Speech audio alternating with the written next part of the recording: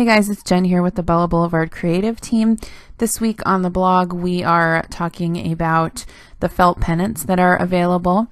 And so what I'm doing is I'm going to create a layout featuring those pennants along with the soccer collection that is available from Bella.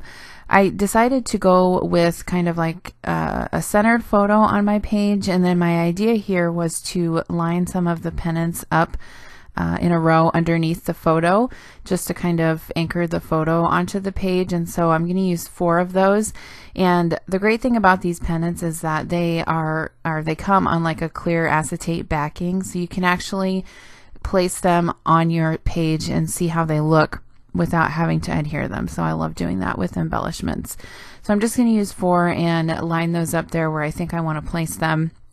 And then I'm going to open the ephemera pack from the soccer collection and see if there are any pieces in there that I want to use.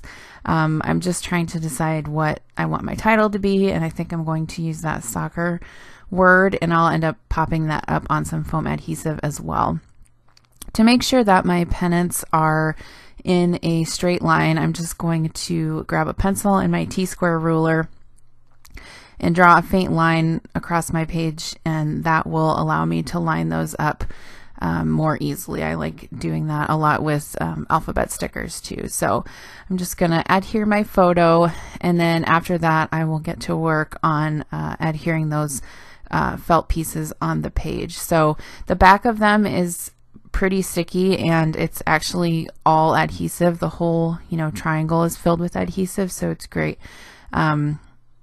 They're definitely not coming off the page, so that's good. So I'm just going to finish lining those up there underneath the photo, making sure I get them all straight.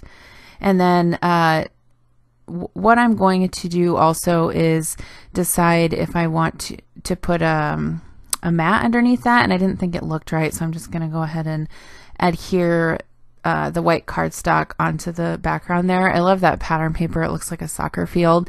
And my son, actually, this was his very first soccer game. He's in kindergarten or like pre-K this year, and so he finally gets to play team soccer, and they actually have games rather than just doing the soccer skills. So it was really fun to see him play, and then he actually got a goal too, which was fun. So again, I'm just going through the ephemera pack there.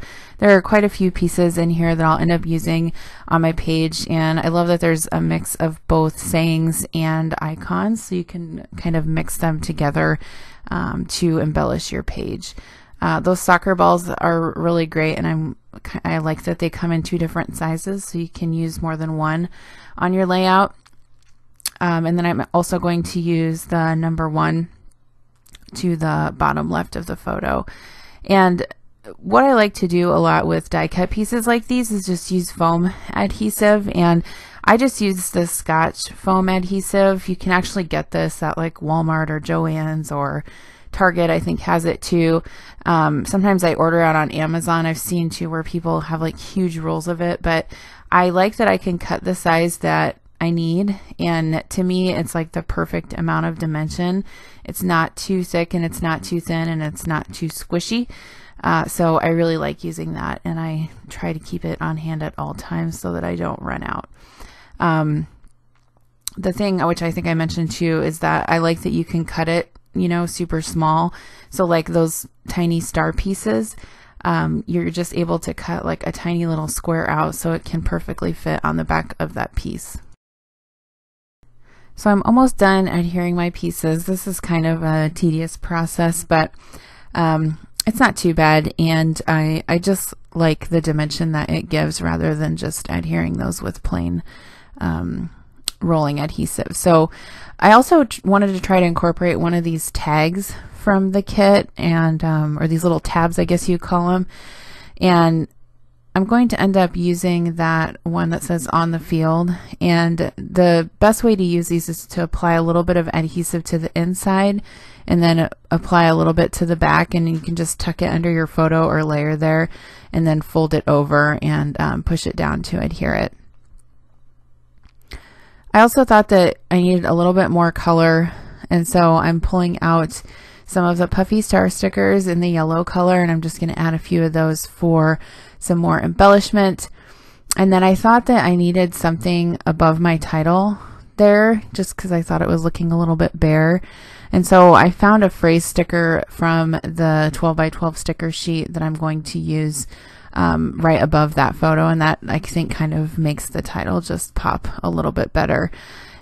There's also a couple stickers on there that I'm going to use, and then the last thing I have to do is just cut out my journaling. So I have a typewriter. I think I've mentioned that before. I just typed my journaling out, and then I'm cutting it into a thin strip, and then I will go ahead and trim that up and then just apply a little bit of adhesive to the back of that before I adhere it onto my page.